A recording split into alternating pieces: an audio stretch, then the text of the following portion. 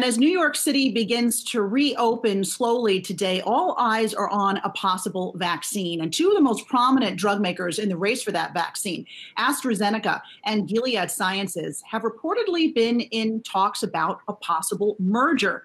Yahoo Finance's Anjalee Khemlani has more on this. So Anjalee, important to say these are not formal talks right now between these two companies, but what do we know?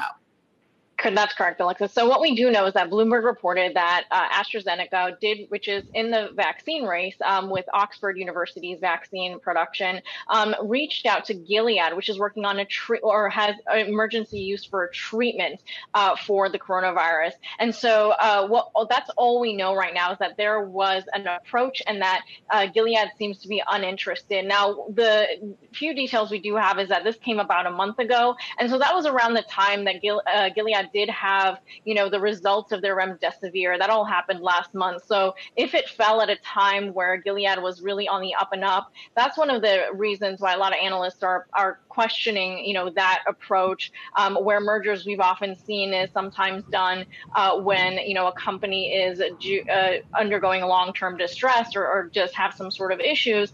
This is quite the opposite, where we're seeing a very strong Gilead stock right now. And so that is the level of detail that we have. There have been no comments, about it just yet.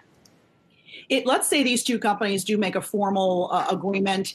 Would this raise the red flag with regulators? What would this mean for the greater healthcare sector, Anjalee?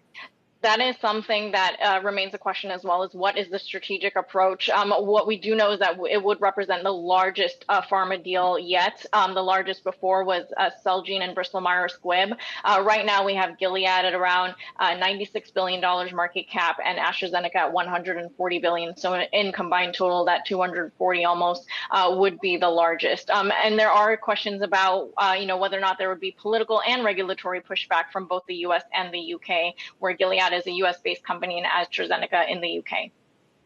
All right, Anjalee Khemlani, thank you.